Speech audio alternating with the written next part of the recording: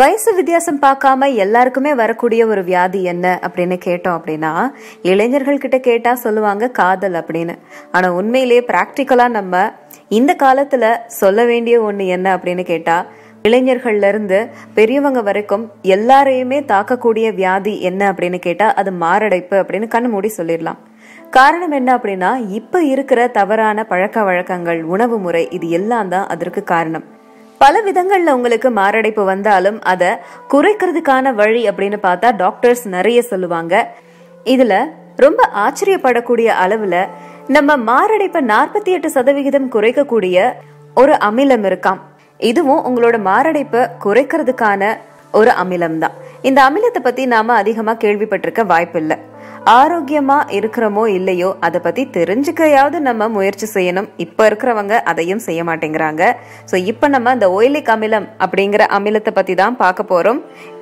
இந்த ஆசிட் ஒற்றை ஒமேகா 9 கொழுப்பு அமிலம், அதாவது ஒமேகா 9 ஃபேட்டி ஆசிட் அப்படின்னு சொல்லுவாங்க. இது இயற்கையாகவே சில விலங்குகள் மற்றும் தாவரங்கள் கிட்ட இருந்து கிடைக்குது. ஒயிலிக் அப்படிங்கிற பெயர் பொதுவா ஆலிவ் ஆயில்ல இருந்து பெறப்பட்டது அப்படின்னு சொல்லப்படுது. ஏன்னா ஆலிவ் ஆயில்ல இந்த அமிலம் அதிக அளவுல காணக்கூடியதா இருக்கு. இது உடல் ஆரோக்கியம் மட்டும் இல்லாம உங்களோட சர்ம ஆரோக்கியத்தையும் அதிகப்படுத்துது. ஒயிலிக் அமிலத்தோட முக்கியமான பயன்கள்ல ஒண்ணு, இது ரத்த அழுத்தத்தை குறைக்கிறதோட மட்டும் இல்லாம இதய ஆரோக்கியத்தை அதிகரிக்க கூடும் அப்படின்னு சொல்றாங்க. இந்த இதய கோளாறு அப்படின்னு சொல்லக்கூடியதுலயே ரொம்ப முக்கியமான ஒண்ணு ஹார்ட் அட்டாக். இந்த மாரடைப்பு ஏற்படுறதுக்கு முக்கிய காரணம் சர்க்கரை நோய், அதீத மன அழுத்தம், ஹைப்பர் லிபிடிமியா. இது எல்லாமே இந்த ஒயிலிக் அமிலம் மூலமா சரி பண்ணலாம் அப்படின்னு சொல்றாங்க. முக்கியமா மாரடைப்பு வரக்கூடிய வாய்ப்பை 48% இது குறைக்குதாம். உங்க உணவுல கொழுப்புடைய அளவை குறைக்க விரும்புனீங்க அப்படின்னா ஒயிலிக் அமிலம் அதிகமா உங்களோட தானியங்கள்ல இருக்கா அப்படிங்கறத செக் பண்ணிட்டு அந்த தானியத்தை எடுத்துக்கோங்க. ஏன்னா இந்த ஒயிலிக் அமிலத்துல கொழுப்புகளை குறைக்கிற பண்பு அதிகமாவே இருக்கு. அது மட்டும் இல்லாம இது HDL கொழுப்புகள் அப்படின்னு சொல்லக்கூடிய நல்ல கொழுப்புகளை அதிகரிக்கிறதோட மட்டும் இல்லாம ட்ரைகிளிசரைடினோட எண்ணிக்கையை குறைக்குது.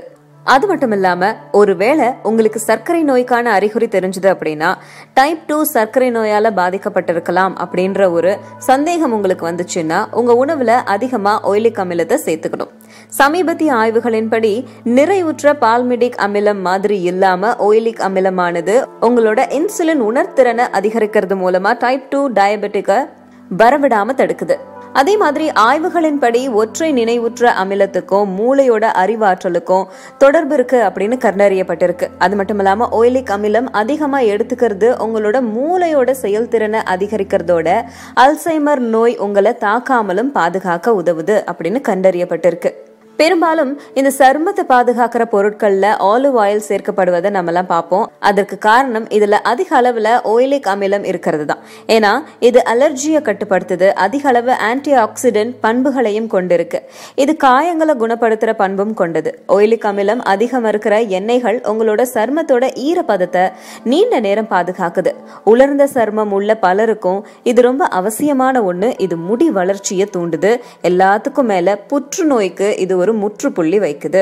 நம்ம சாப்பிடுற பெரும்பாலான உணவுகள்ல ஒயிலிக் அமிலம் இருக்கு. ஆனா ஒவ்வொரு பொருள்லயும் ஒவ்வொரு அளவுல இந்த அமிலம் இருக்கு. ஆலிவ் ஆயில்ல 80%, பாதாம் ஆயில்ல 80%, அவகாடோல 65% இருக்கு. இது தவிர பாதாம், சீஸ், முந்திரி, முட்டை, எள், பால், சூரியகாந்தி எண்ணெய், சிக்கன், இது எல்லாத்துலயுமே குறிப்பிடத்தக்க அளவு ஒயிலிக் அமிலம் இருக்கு. What is Indus Valley Civilization? Indus Valley Civilization. The Indus Valley Civilization. The Indus Valley Civilization. என்னடி படிச்ச?